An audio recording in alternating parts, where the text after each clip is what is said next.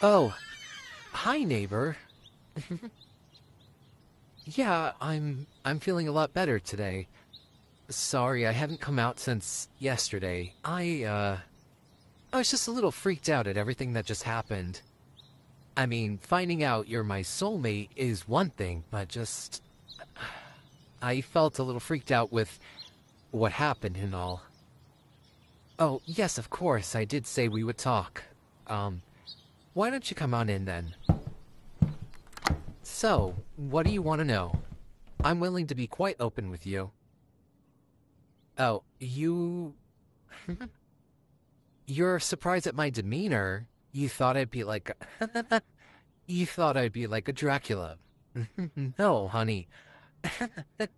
That story is one that makes me laugh every time. What do I mean? Well, if you know the history of Dracula, you'd know that he was actually human. Oh, yes, it's quite a famous story. Vlad Dracula Tepes, or also known as Vlad the Impaler or Dracula himself, was actually a famous leader in, I think it was Romania. I could be wrong. It's been a while since I read the history, but he's most famous for impaling his enemies on giant wooden spikes and letting the blood drain off their wall, as a warning to any intruding neighbors in his kingdom that he wasn't afraid to show his strength in battle. It's such a famous story, and it's kind of been one of my favorites since I was a little boy. Sorry, history lessons are one of my favorite things to learn, especially with vampire histories, because they're just interesting in that way. You're wondering if I was turned? What do you mean by that? Oh, you mean if a vampire bit me? No. Sadly, I was born to human parents, and so, well, I was born vampire. It was, I'm gonna say, a supernatural event that caused me to turn into a vampire. Of course, I have no idea how or why it happened, but that's just the way it went. Of course, back then I would hurt the living creatures, but I stopped doing that after I turned 10. I didn't want to hurt anyone anymore, so I started just siphoning red off of objects. It seemed to at least suppress the bloodlust that a lot of vampires get. Do the others know I'm a vampire? That's, that's a mixture of yes and no. See, I've manipulated to them, to their memories, that they have no idea that I'm a vampire. Oh, yes, I do have that ability. Hypnosis of the mind is something vampires do have. And why didn't I do it to you? Well, seeing as I found out you're my soulmate, and the fact that you didn't freak out as bad as the others have, why would I? I mean, it would seem rather bad if my soulmate didn't know that I was a vampire. Oh, don't you agree? I thought so. Would you become a vampire if I bit you? No, honey. That's another myth as well. I mean, unless I drained your whole body of blood, then it might, but I wouldn't do that for the life of me. What if I was given permission? Well, that's one thing if I was given permission to feed off of somebody, but I wouldn't dare ask.